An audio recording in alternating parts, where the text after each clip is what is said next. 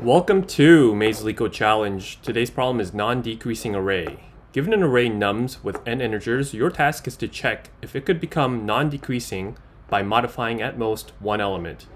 All non-decreasing means is it's sorted in ascending order.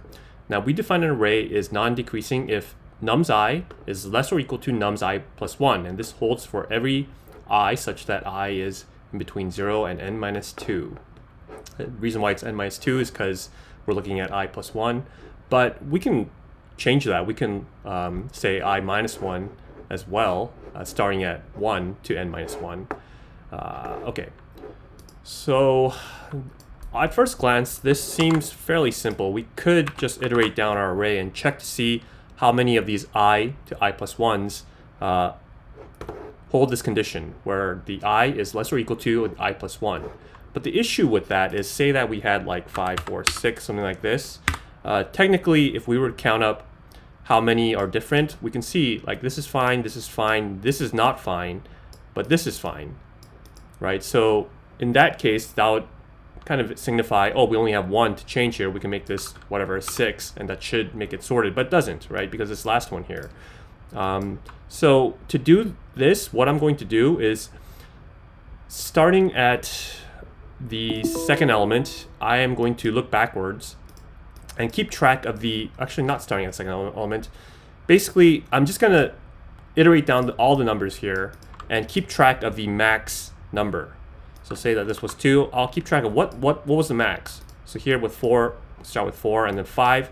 Is this number greater or equal to the max that we have so far? And if it is, then it's fine, we just skip. Now, as soon as we find that it's not greater or equal to the max that we have so far, which is 6, then we're going to increment our counter. We'll say, oh, there's at least one that we need to change. And then we move on to here, and it'll say, well, it's still less than 6, so that's 2. We have to change 2. So therefore, this is not something that we can modify by just switching one number. So here's what I'll do. First, going to initialize the n to equal length of nums, and I'll have a min and max. Well, okay, getting ahead of myself. We'll start with just the max. And this will just be a float, starting with the lowest possible number with negative infinity. Now, I need to keep track of, say, the numbers that we have so far. So we'll just call this n. We'll have n equals 0. For I in range of n, let's check to see if nums I is less than our max so far, we are going to increase our counter. Okay, and we'll set our max again every single time. Say max of max and nums I. And at the very end, we want to see if, hey, is this num less or equal to 1? Because if it's less or equal to 1, that means this can be changed by just changing one number. But there is an edge case. Say that we had number like 100 and then 1, 2, 3, 4, something like this.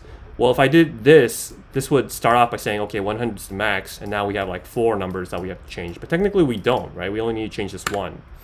So to take care of that, I'm also going to move backwards and do the opposite way just to take care of that edge case.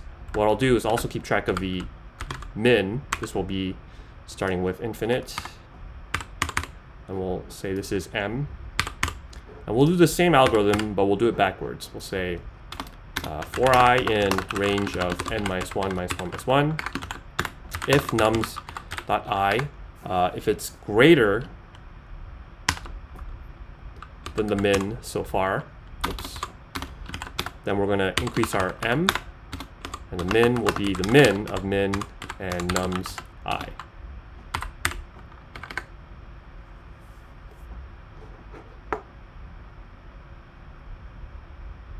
So let me make sure I'm getting this right here. It's less than the max so far.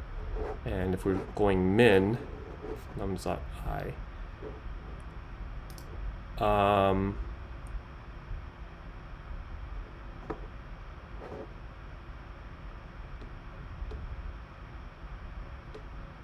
So if we had 100, 1, 2, 3, start here, the min would be 3, and this would be Greater, it's not going to be greater, right? So we go down, yeah. So that should be right. Now all we need to do here is say m is also less or equal to 1. So if any of these is false, then we have to return false, right? Okay, so let's make sure that this is working. Okay, so let's submit that. All right, there we go, accepted.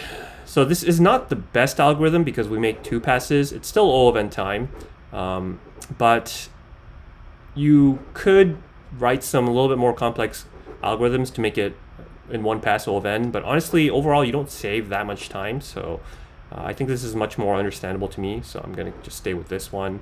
The other, I looked at some other solutions which got a little complicated. Really, I think overly complicated. So I think this is good enough, even though it's not the best. All right, thanks for watching my channel. Remember, do not trust me. I know nothing.